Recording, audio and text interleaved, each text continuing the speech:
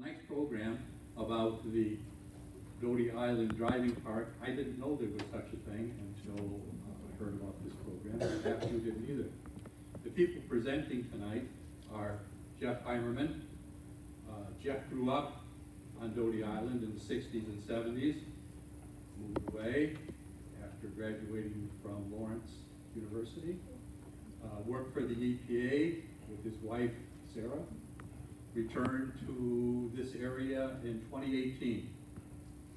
I guess the reason he returned is because his wife is from here. I've had the same experience. Lucky girl. Assisting, oh, by the way, Jeff is a member, Wait a minute. a board member, excuse me, I want to diminish him, of Sure you did. both the Neenah and the Menasha Historical Society. Assisting him with this presentation tonight.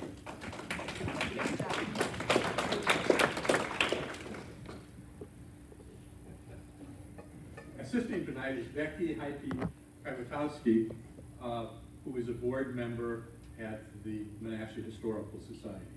I know you all enjoy this program. Take it away, guys. Well, thank you very much. And thank you all for coming out in that nasty weather. Hope you can make it home. I like to have fun when we do these things, so when it stops being fun, I'm not doing my job. So, all right? There's a lot of interesting things. I want to start off before Becky takes over and just point you to the board up here. You'll see a lot of this, my way of marking different newspaper articles is ABC, Optical Post-Gazette, S&P, Saturday Evening Press, NDT, Neenah Daily Times, NT, Neenah Times, MR, Menasha Record, Oshkosh Northwestern, and GDPG, Green Bay Press Gazette. So that covers most of the articles that I clipped from those on newspapers.com. There's a binder over there that's probably got over 100 articles. This whole venture started in around 1868, before Neenah or Menasha was a city, and a lot of interesting things happened along the way, some good, some bad. So I think at this point I should just... You can just take a seat, Jeff. There I go. Once again, it's like having another wife.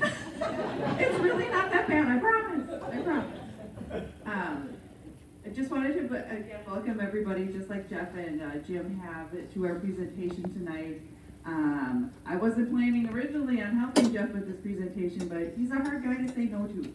So I said, okay, I'll come back one more time. I mean, pretty soon you guys are going to get sick and tired of listening to me with all these presentations. But it's fun to be able to come back and visit all of my friends, and I'm so glad that you guys are all here tonight. All right. When we first did the very first Hidden History of Doty Island, way back in 2019, one of the slides that we talked about was sometimes our community's history is hidden right here in plain sight. Back in September was when we did our very first Hidden History of Doty Island. We've taken a look at all different kinds of aspects of the things that were on Doty Island. Everything from the Winnebago Day School, the Whiting Boathouse, trains and depots, the Walter Brothers Brewery, and pretty much anything and everything in between. If you've missed any of those installments, they are available on the YouTube channels. Both Neenah Historical Society and the National Historical Society have YouTube channels. There are different videos on each one, so I encourage you to take a look at both of them so you don't miss out on any of the cool things that we've found so far. And then here at the Neenah Library, they also have DVD copies of the Hidden History one. So if you're don't want to try the internet, don't want to try the YouTube, they actually have the DVD copies as well that you can check out. Back in October of 2019, we did Hidden History Part 2, and in that we briefly touched on the Doty Island Driving Park. And Jeff had just started doing some of the research on it, and he was scheduled to present And then I guess his son decided to get married, and Jane had to take over for him. So this is like Jeff's do-over kind of thing, where we get to go a little bit deeper into the driving park and some of the people that are behind the park. All right. Jeff and I were at the Menasha Historical Society on Monday, and we found this really cool map. This little treasure is a map of the town of Doty Island, or as it says here in the corner, the plan for the town of Island. The date on it is 1857. If you look kind of towards the middle here, excuse my map skills, we have the avenue runs across the top, so which we all know as Nicolay or Nicollet Boulevard.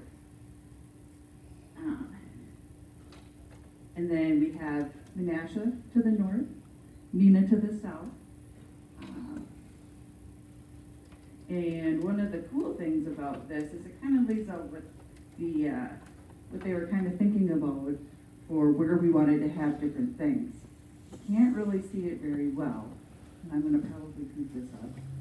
But here they wanted to have a steamboat landing.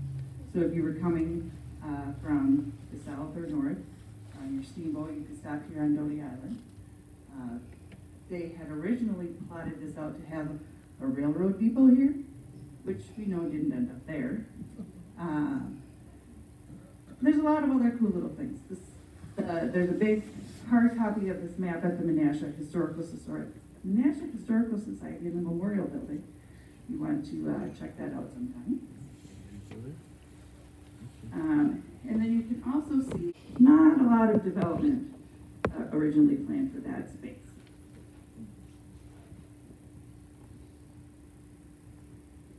All right, before we kind of get too far in, we want to take a look at what was going on like nationally and here in the Neenah Menasha area. The Doty Island Driving Park, as Jeff briefly mentioned, it starts around the 1870s to about the early 1900s. In that time, we did not have things like the internet. We did not have television. So their forms of entertainment would be when the circus would come to town. There would be vaudeville acts or plays at some of the theaters or any of the larger spaces. And the sports that were popular at the time included things like baseball, basketball, boxing, and horse racing. Also at this time, we don't have fancy roads. They're all dirt roads, and of course we don't have cars quite yet. So we have our horse-based transportation. Towards the end of this period that we're looking at, we're seeing some technological advances that include things like bicycles, electricity for like residential areas especially, sewer and water, automobiles, and nicely paved streets. For those of you who didn't know, like the very first time I heard of the driving park, wasn't sure what that meant. Basically, it's just a common place where people would go to watch a race of some kind, whether it be horse races, running races, bicycle races, whatever kind of race, and they would be like in a circular or oval shape. And as Jim and Jeff both mentioned, Neenah becomes a city in 1873 and Menasha in 1874. And right as we're starting thinking about with the driving park, the Neenah businessmen originally are involved in things such as flour milling, paper mills are just starting up. You've got the woodenware production in Menasha, with Menasha Woodenware, and lots of lumbering. Many of these businesses, as they're becoming more successful, the owners are still here in the Neenah Menasha area, so they have a little extra money that they want to spend. They want to invest in the area. All right, I'm going to let Jeff do this slide. You have your notes up here. Oh, right, thanks. So, the driving park was located in the most northeasterly section of Neenah that you could possibly be on. And if you look, this is a 1938 aerial, first one of its kind, and you could actually see the oval racetrack. Right there. I don't know if you can follow my finger. But that's where almost all the action that we're talking about took place. And to this day, it's really not all that built up at all. And we'll get to that at the end. So, at any rate, probably should have read what I was supposed to say. So the land speculators such as a guy coming up, Benjamin Franklin Moore of Fond du Lac, James Doty, Wayne Doty, and Charles Doty owned large swaths of this land. So I always wondered in this research that I've been doing is how a guy from Fond du Lac even knew that this was there, much less own the land. And so he's coming up prominently throughout the early part of this.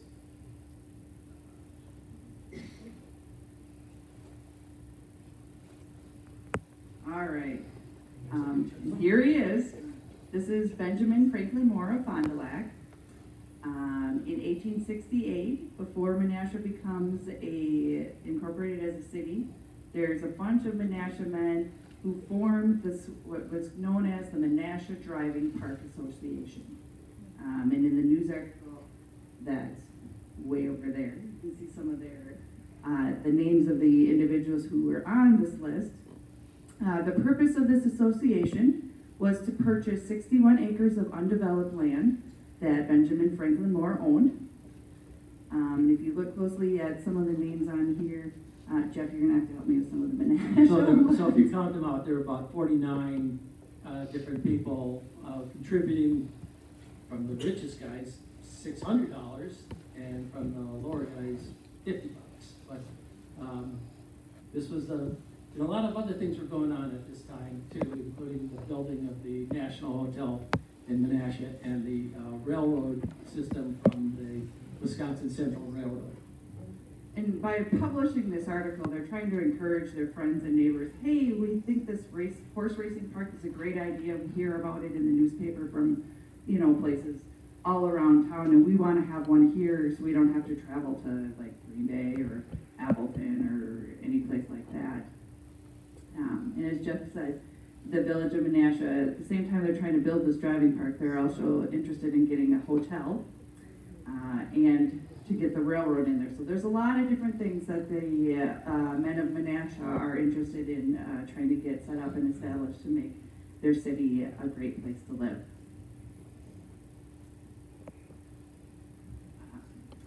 And as Jeff said, we had the question, well, how in the world did some guy from Fond du Lac come to know about Menasha? Because there's no TV, there's nothing really going on. So when we were researching, we came about the answer by taking a look at the history of Winnebago County. And in this book, Frank Morris, he's known, as opposed to Benjamin Franklin Moore, he's an owner of this steamboat that's called the Peytona. The steamboat makes daily trips between Fond du Lac and Menasha, and many times as the owner, Frank decides, hey, I'm going to go take a trip and go visit and see what's going on. And then he also, as long as he's up, seeing what's up in Menasha, he's also talking to the individuals there, getting to know some of the guys. And then he starts hearing about, this really nice land that's available. Benjamin Franklin Moore is a lumberman and a landowner himself in Fond du Lac, and he thinks, there's all this great land in Menasha, this is something I want to get a part of. And when we were looking at photos and paintings, we came across this one. And for those of you who are a little familiar with the history of Menasha, this is a painting that depicts when Elisha D. Smith and his wife Julia are coming to Menasha for the very first time, and they're on this little sailboat here. And they are who become the founders, or not the founders, they're the ones that really started investing in the Menasha Wood and Ware Company. So this is depicting their trip, the end of their trip from out east in Rhode Island to settle in Menasha. And the interesting part about this is the boat that you see back here in the background. This is the Peytona, owned by Benjamin Franklin Moore. have a representation of both Mr. Smith and Benjamin Franklin Moore. And I think we debated whether that is the council tree or an image. Right, the one that's over on that side. Maybe, maybe not, maybe a little bit of artistic. The list on the other slide, they talk about some of the prominent businessmen of Menasha. Jeff went ahead and found a whole bunch of photos of some of these guys. Some of them we've done some cemetery walk information on, a couple of them. So the top row, left-hand side, a guy named E.L. Matheson was a big deal, Point. right? And then we've got Curtis Reed, O.J. Hall, which is the first mayor of Menasha, and that's Henry Hewitt Sr., and a young Elijah D. Smith.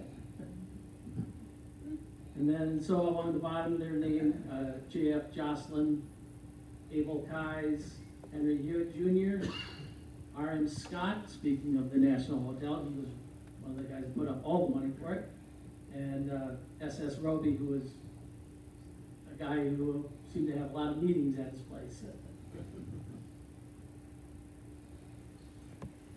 But it was really, you know, getting this, you know, getting pictures of people is so hard in this business of going back into history. So.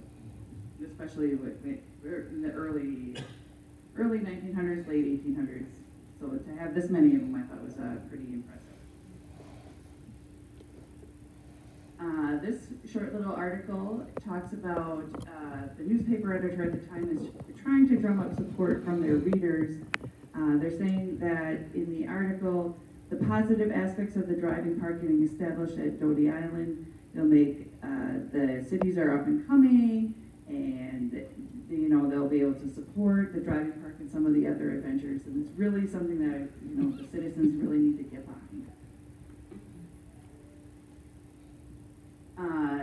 These two articles talk about a general push by the people in both Neenah and Menasha to buy those 60 acres of land and make sure we get this deal done. The 60-acre tract lies on the shoreline of Lake Winnebago like we saw in the maps. Originally, the article suggested that Neenah and Menasha band together to buy the land for the park, and then the grounds could be used for any outdoor large engagements or activities.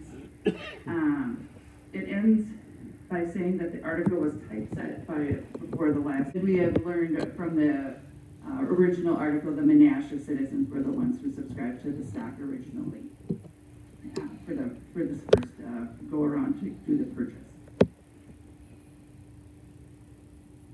And the Menasha Driving Park happened to be in Neenah. Yeah. You know, it's all good. Jeff decided also to take a look at, to go visit the Register of Deeds in Oshkosh, because, you know, looking at old newspapers wasn't fun enough. He decided to take a look at some other legal documents. And for those of you who don't know, before working with historical things, I was a bank auditor for like 10 or 11 years. So when he brought me something that said like warranty deed and mortgage, I was like, oh yeah, I know what these things are. Thank God.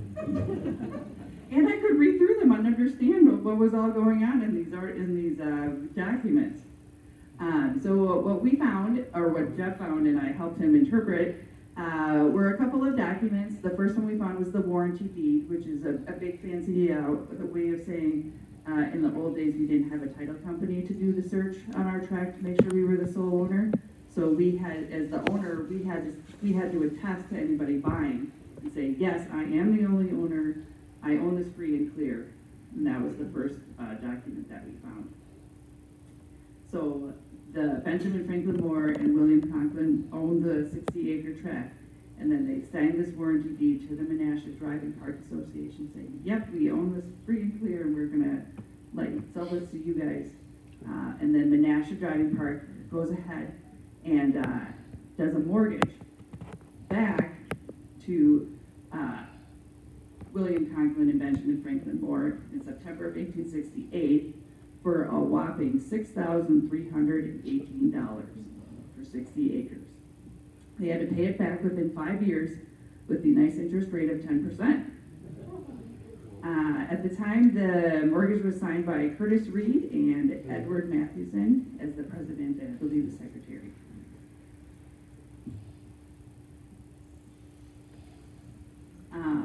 What?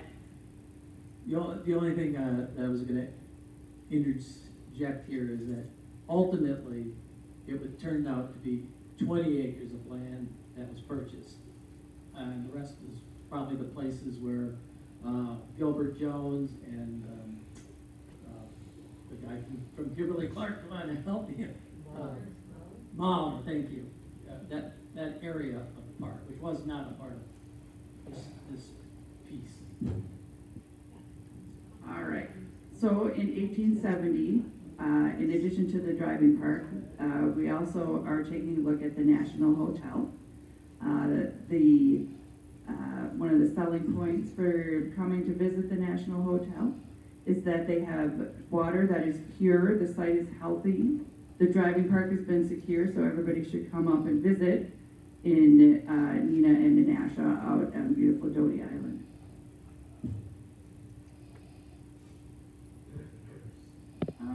These couple of articles are talking about, this is trying to encourage the citizens, like, hey, if we get these parks done, make sure that you actually go and visit what's going on, to make sure that the parks are successful. We don't want to just buy, set up everything and have nobody come and visit.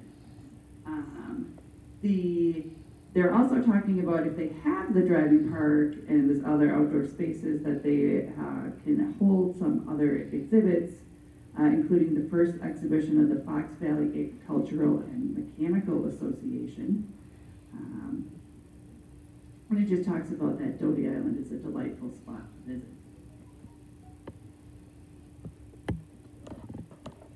So Menasha Driving Park comes ahead and they have the stock that we had the original owners, but they didn't sell enough of the stock to meet the state requirements.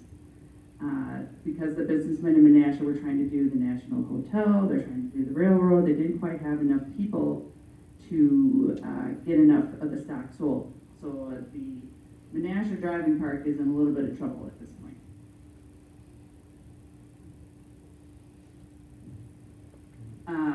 Then we find this little article, which is a request for a sheriff's sale, which usually indicates, uh-oh, somebody didn't pay their mortgage. The sheriff's sale was brought about by a woman whose name is Julia Brand, also from Fond du Lac.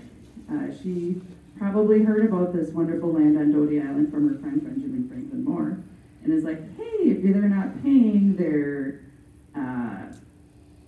mortgage and everything, we want to see if we can get this land. William, her husband, William Brandt, is Julia Brandt's husband. He was also a lumberman, just like Benjamin Franklin Moore was, also a land speculator at the time. But he had passed away by this time, and Julia was very much interested in all the land that was around, and she wants to buy some more. So she's saying, Sheriff, let's go ahead and get this auction of the land that isn't being paid on, and then they take it to a sheriff's sale. And that all happened at the National Hotel.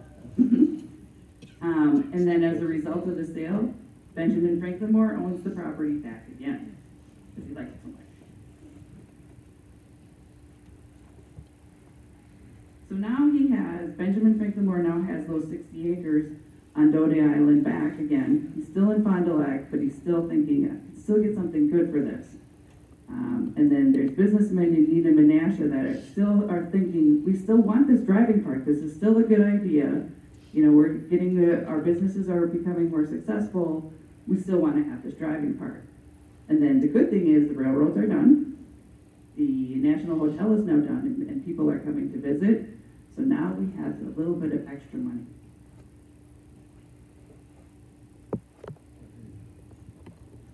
So now we come back to this photo, or painting, I'm sorry. The painting is just a depiction of what the new driving park looks like. In this photo, or painting, I'm sorry, is in the Menasha Public Library. And I'm going to give this back to Jeff. Thank you. Mhm. So this painting was a gentleman named Chaz Byer. I think he was of Mina, not 100% positive, but somewhere on the island. And I think this was one of a series of memory sketches that he did, and those are all in the National Library. All right. You're gonna pick up the pace, I guess, huh? I'm sorry. No. So, what ended up happening related to, as you see, we've got nothing but articles here, so hopefully it's not boring you to hell and back. Benjamin Moore came to town and allowed the Driving Park Association to buy the east 20 acres of his 60-acre tract. A new stock company was created, the organization perfected.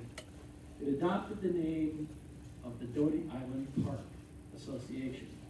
The officers were President C.F. Felton, Vice President F.C. Shattuck, who's familiar Nina names, I always like the ones with 3 digits, A.H.F. Kruger, otherwise Fred Kruger, or Frank Kruger, F.C. Shattuck, George Dodge, and Miles Wheeler, and John Roberts. And John Roberts, I know well from doing research and a presentation on the Roberts Resort. So that's what was going on. So here we go. So the surveyor Palmer of Oshkosh laid out the track yesterday. It will be ready for the fall races. Soon it will be enclosed by a high board fence, and the track will be graded to first-class style. Also that summer, the avenue was constructed east to west, dividing Doty Island into the villages of Mina and Menasha. The driving park is accessed by the avenue. So again, the furthermost north, new officers were elected for the ensuing season, and we're going back, and it's P.B. Lawson is now president, vice president, Miles Wheeler, Kruger, the board of directors, Alex McGinty, and a few others were part of that, Mina and Menasha. I think the whole reason this started to work was because Mina and Menasha gentlemen came together as a team.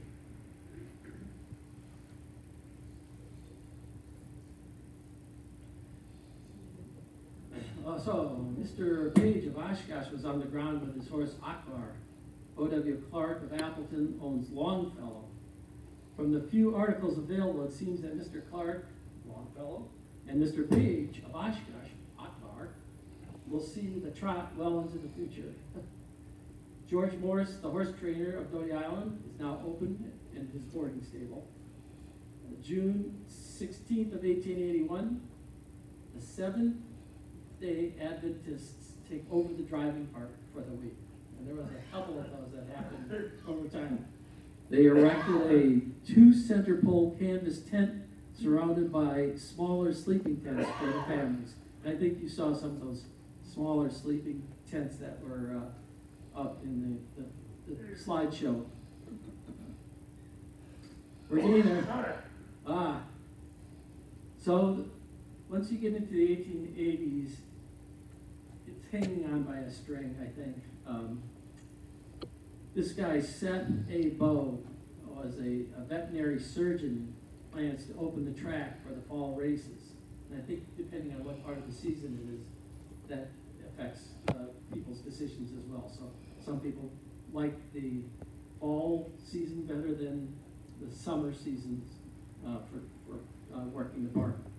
At any rate, Seth Bow was also, he was a sharpshooter for or later known as the Illinois 66th Volunteer Infantry for the Civil War. So I thought that was pretty cool. He is on the left up here, and this is his brother Prospero. The crowd was large this PM. The horses entered into the 3-minute race where Bismarck Chief, Lady Benchen, Fred A, and Kitty A. In the free-for-all, Princeton Boy, Little Mac, Colonel Cloud, and Oshkosh entered. Princeton Boy won the first heat. I'm not really including any of the races, hardly any of the races. So let's just. Now I think about 1883, distant, troubling waters ahead. Seth Bo is trying to make this all work. He's got giving people lessons themselves. He's got horses that he's training, and if you can get the subscription paper to secure funds sufficient to pay the expenses thereof, that's what he was facing. The same as being liberally signed by our citizens. The park should be open for a finer piece or a drive on the evening is not to be found in Wisconsin. It is hoped that Professor Bo will secure sufficient funds to open and keep the track up in repair. So again, we're just on to more problems. So, Professor Seth Bo is making arrangements to open the driving park for this coming summer, which would be 1883, and is circulating a subscription paper to secure funds sufficient to pay the expenses thereof. I guess I was one ahead of this. Promptly within a few days and by their season tickets, so to raise the amount of money that is necessary to keep the track safe.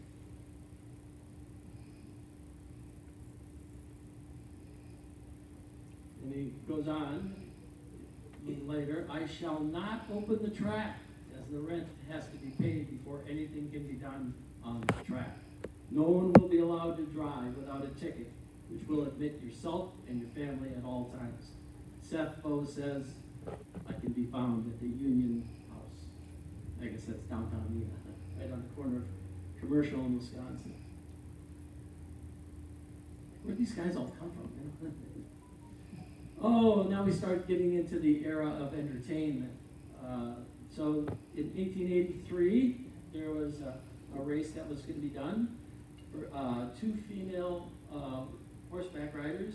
I think they're distance riders, Mrs. Wall and Mrs. Tennyson. The novelty of a 10-mile race between Mrs. Wall of Michigan and Miss Tennyson. These are the ladies who raced at the fair at Oshkosh a week from, or will at a week from next Wednesday. And then we have the one tragedy that came about.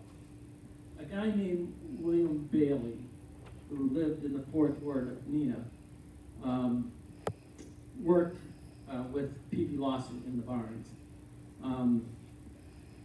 William, whose fall from the loft of the driving park barn last August was noted in the Neenah Times, died yesterday from the effects thereof. His skull was fractured by the accident. His funeral will be held tomorrow. His age was 50 years old, and he leaves a wife and 5 children. The funeral is from the home of his brother, Jerome. Moving on into the mid-1880s, if tomorrow is dry and fine, the track on the driving park will be in good condition for the races. The largest crowd of people who ever attended the races at the driving park were on the grounds yesterday afternoon. And a greeting from an old friend from Menasha, Mr. C.S. Felton, one of the boys on the road representing a Chicago clothing house. Here. Baseball comes to the driving park. 1885, another sort of exhibition. This time it was the Young Ladies Baseball Club. Bells of the Bat and Daisies of the Diamond. They took on nine men from a Neenah club. I don't think they were There's just 9 men coming together for that. So they're reaching out for other kinds of entertainment. Yeah. Several baseball games take place between the Ninas and the Menashes. Horse races start to become less frequent. Managers of the driving park invite all to use the driving park at any time without charge. And so this is 1805. Trotting and pacing races at the driving park on the I don't have any notes in this. Oh yeah, several of the men who ended up having this. So William Stride was a farmer down in that area. He owned the land for a year, followed by John Strange, who wanted to put his straw for his factory in that area. Another Nina entrepreneur, he ended up buying it for a year and using it, and he wanted to, what was it again? He wanted, he wanted to find a sale to the Chautauqua Assembly, and if that stock company and capital is raised in Athens, it means the purchase of the Peabody Park, blah, blah, blah, blah. Anyway, he finally came to Charles R. Smith, who we now all know as one of the sons of Elijah D. Smith, and notably, probably the richest man in Wisconsin in that time period. And I think in his will, or his estate was valued somewhere between $2 million and $8 million in what was 1960 when he actually died.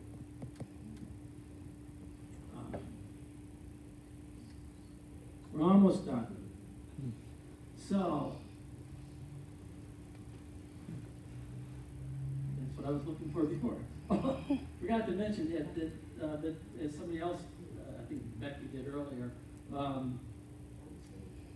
people wanted foot races as well. So Lawrence University, and I know the Namina and the Menasha high schools would run foot races at this driving park. And more of the 1 to 2 week camp meetings, like the Seventh-day Adventists, use the land by permission. I know that at least Charles Smith allowed that to happen. And again, Sam Cook wanted to make it a Chautauqua Assembly meeting place. This is the reason why the Doty Driving Park ended.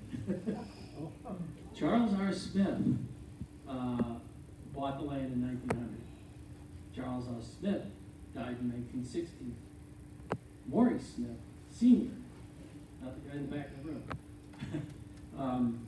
he married Catherine Lawton Ives Smith of Savannah, Georgia, and moved into this brand new house in 1917. They lived there until they died. Maury in 1964 and Catherine in 1967.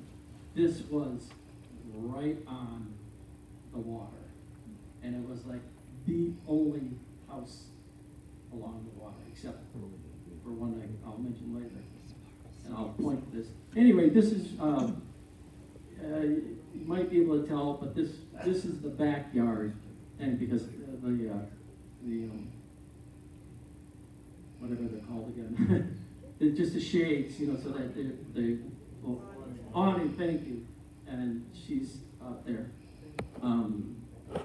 So yes, they lived there until they died. Maury in 64 and Catherine in 67, enjoying the solitude with no other house on the old driving park property. So, hope you enjoyed the evening.